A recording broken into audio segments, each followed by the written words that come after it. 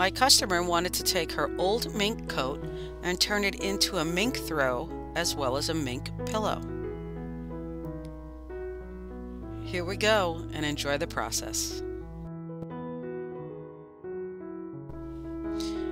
First thing is you need to inspect the coat, and then you're going to take away the lining from the coat.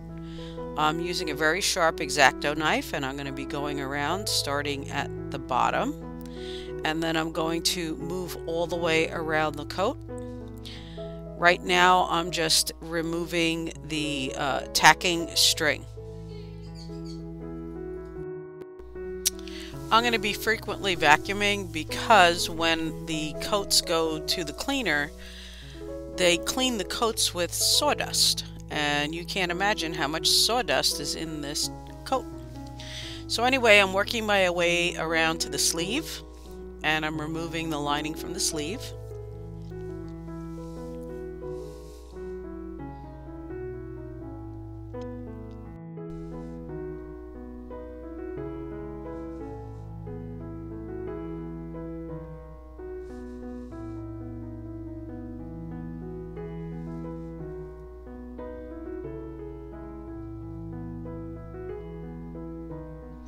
I'm going to save the lining in case I'll use it with the matching pillow.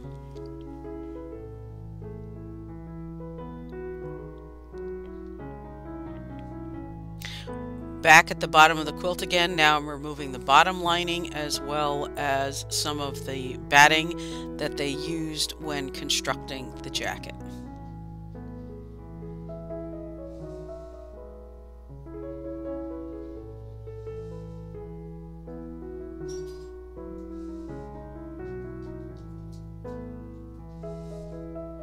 Again, see all that sawdust? There's a lot of dust, which means the vacuum is out quite a bit. Aside from the dust, also all the loose fur that is coming off this coat.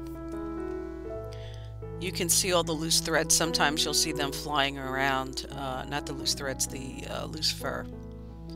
The bottom of this jacket is not in the best shape. There is a lot of loose debris as well as fur that is continually coming off.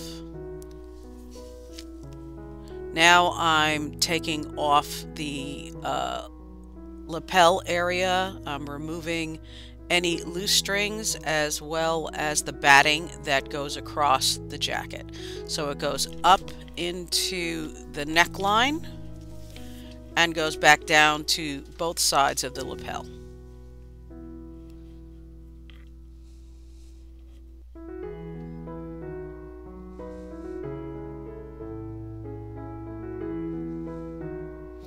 There's lots of buttons. I'm going to save those, I'm going to remove them, and I'm going to return them to the customer. But wherever there is a button that's coming off or any kind of fastener, there's going to be a hole that's going to be left over, and you have to be aware of that because you're going to need to close those holes later on if you use that part of the pelt. Here I am, I'm removing the pocket areas for both the right and left side of the coat. Careful not to damage the fur as we're moving around. It's important to keep in mind that when working with fur, there are going to be damaged parts of the fur.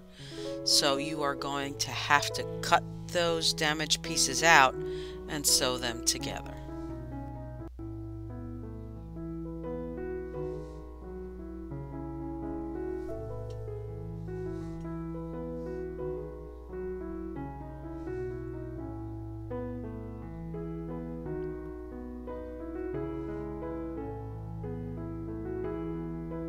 I'm now going to take the scissors and I'm going to cut across the worst part of the coat. That's the bottom of the coat.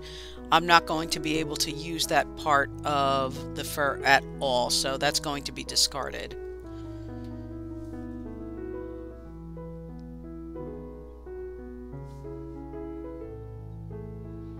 Now I'm just picking off loose strings.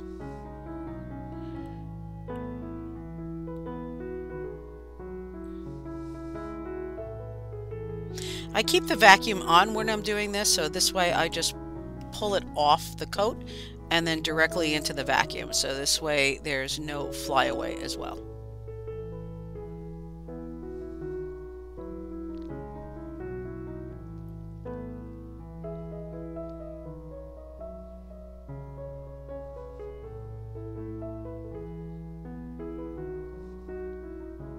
Alright, here I am. I'm removing some fasteners. As you can see, I'm going to be using my X-Acto knife, carefully removing it from the fur. I'm going to save those and I'm going to return it to the customer.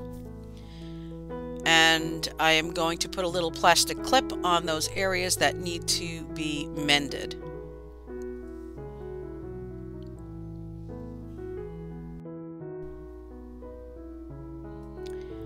The area that I'm removing here is partly fur and partly lining.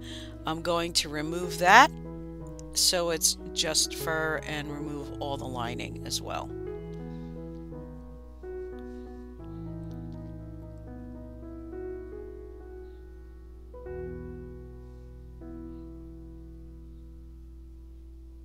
All the little clips that you see inside the coat are areas that have to be mended. Again, I'm removing lining that's on the cuff. Careful not to damage the fur, because I'm going to be using that later on, either in the pillow or the throw. This is the sleeve area, so now I'm removing the sleeve from the coat.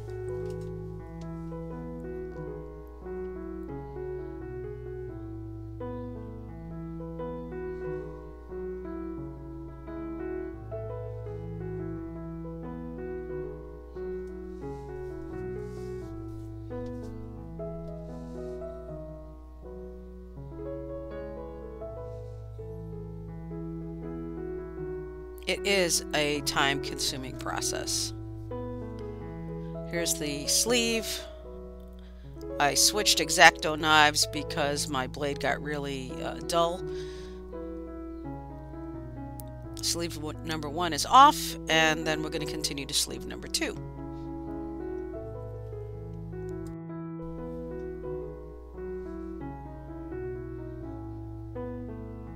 Here's the second sleeve.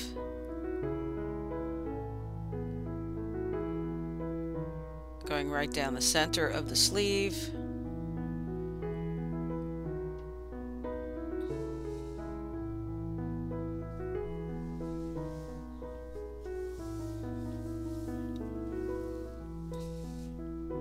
Lots of fur.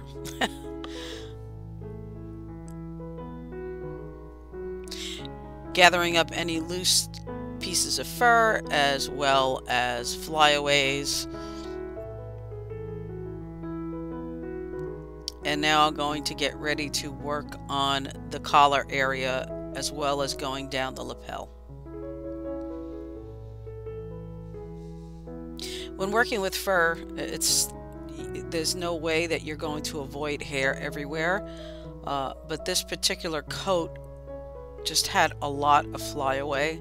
That's why I'm wearing the mask through most of it, because my eyes and throat were itching from the fur that was all over my workspace. Again, I'm going down the side of the lapel and I'm moving the little clips that I had put on earlier when I removed the fasteners.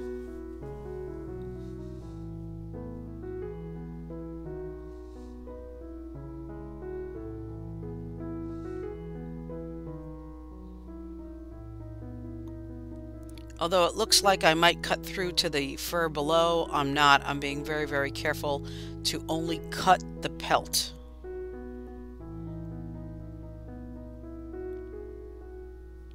Here I am now cutting through the top of the sleeve.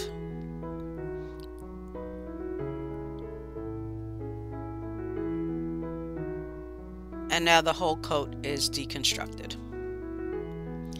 I'm putting on a layer of just a light spray of water, and I'm using a paper towel and I'm just gently picking up loose hairs as well as dirt. There was some dirt as well as lots of loose hairs. Then I take the animal fur comb and I go across the fur, and again trying to pick up as much of the fur or the loose fur as I can. I did this for not only the collar area but for the complete coat.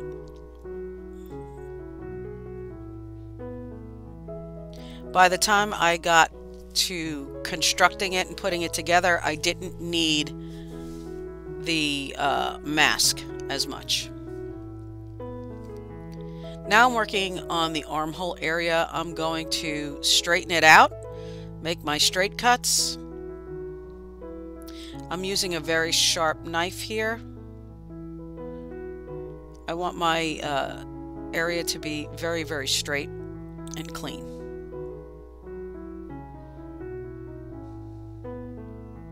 Now I'm getting ready to attach some of the pieces, and this used to be the armhole and this was the sleeve. So what I've done is I have cut out the appropriate size for the patch, and I'm going to line it up, and I'm going to make sure that the pelt is going in the same direction. I don't want to put it in opposite because that's going to be a mistake. It's not going to look good. So you line up the pelt, make sure that everything is going in the appropriate direction. It's all going down. And I'm going to fold it over. And I have already put down my cold tape for the edging on all sides, and I just need to add another little piece here, and I'll be able to continue and match up the corners and sew my seam. My cold tape is a double-sided cold tape, and I'm going to be using ribbon as part of the stabilizer. So I'm going to pull a piece off, and I'm going to put it on the length of the fur, but I'm not going to touch the fur. Let me cut that.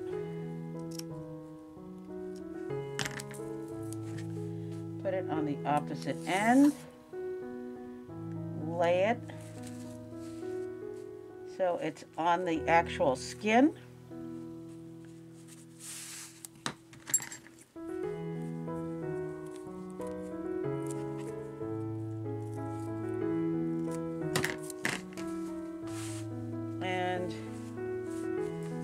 To add it to this piece as well.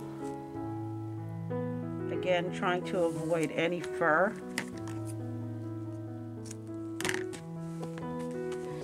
And what I'm going to do now is I'm going to gently peel off my tape. I'm going to grab my ribbon.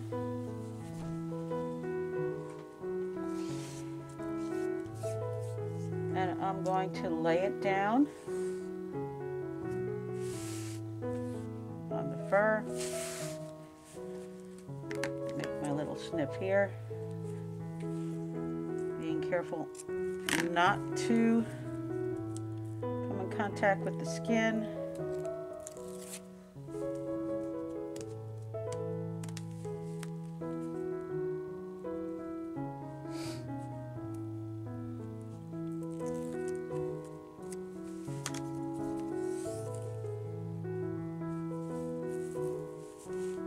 This will help support it when I go to sew it together.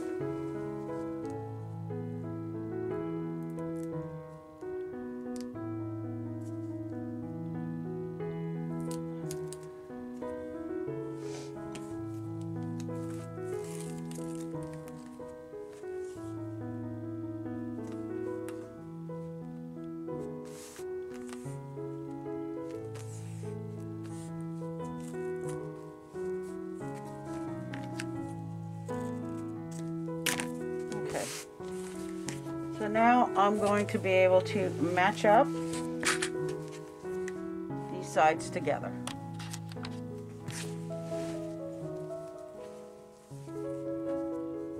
going to put right sides together. I'm going to start with the center. I'm going to tuck the fur down.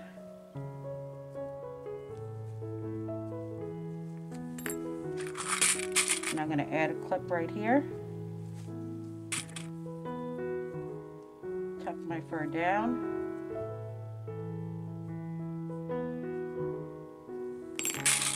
Add a clip.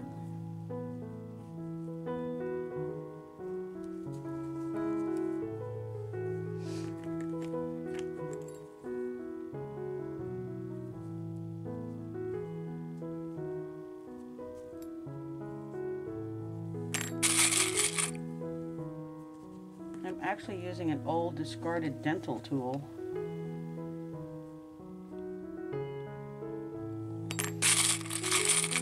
That I usually use when I do my embroidery.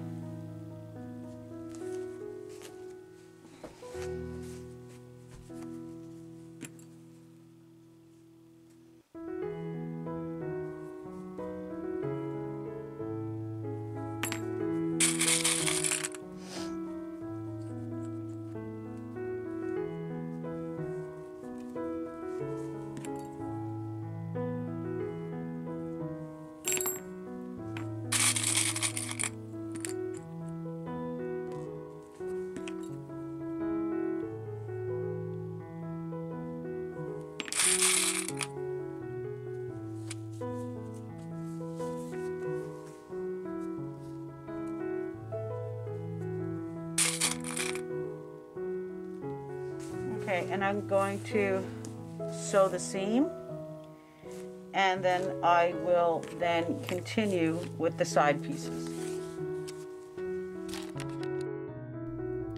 I picked a stitch that was appropriate for this type of sewing, and I am carefully taking my tools and I'm pushing the fur under the needle area so all the fur gets tucked in as I sew. The first armhole is complete. I'm just going over the fur with the brush and I smooth it out. It looks very, very nice. And when I turn it over, there's the patched part. Continue this way while adding all parts of the quilt. There's the patch, or one of the patches. This is when I had it laid out on the board. My backing I made myself. I took black satin and I layered it with a cotton batting and I brought it down to my long arm machine. I picked a pattern that I thought would be appropriate for the backing, and then I layered that backing on top of the fur. I sewed both sides and the top together, leaving the opening on the bottom, so this way I could turn it and then hand sew the bottom.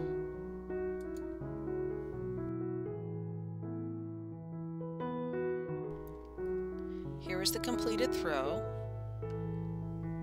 and the back side of the throw with a matching pillow, of course.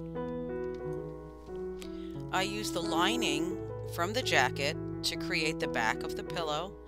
I used an iron-on interfacing to stabilize the back of the pillow, added a zipper for easy removal and cleaning of the pillow itself. Hope you enjoyed the process. See you soon.